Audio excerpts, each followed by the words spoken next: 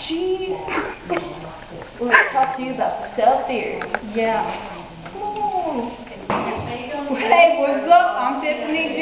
I will be doing the,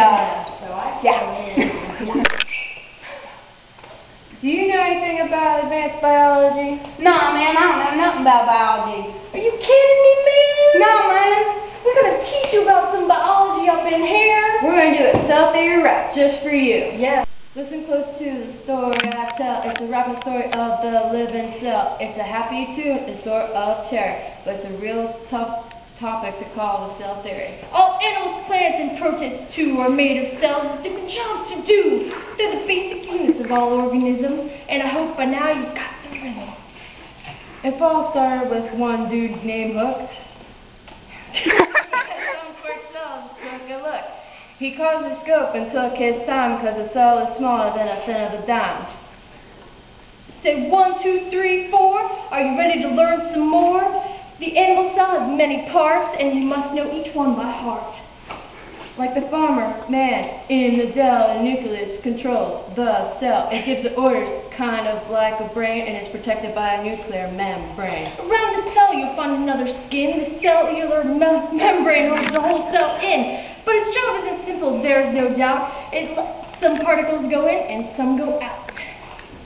Now please don't lose your science enthusiasm. Listen to the story of the cytoplasm. All around the cell's thick fluid goes, but in the nucleus it will not too flow. And don't forget those R to the I to the B to the O to the S to the O to the M to the E to the S ribosomes. This is where proteins come from. Protein factors are so small you'll agree. You need an electric microscope to see. Just when you thought you weren't having any fun, along comes the endoplasmic reticulum.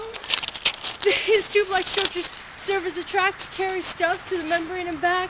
Now, have you ever seen a donut without a hole? In a cell, they're called vacuoles. They're filled with stuff like H2O, and they carry food so cells can grow. Last of all, but not the very least, mitochondria, mighty cellular beasts, since they turn sugars into energy.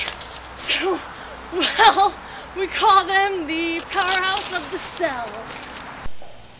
Now, my friend, you know it well, the unforgettable story of a living cell.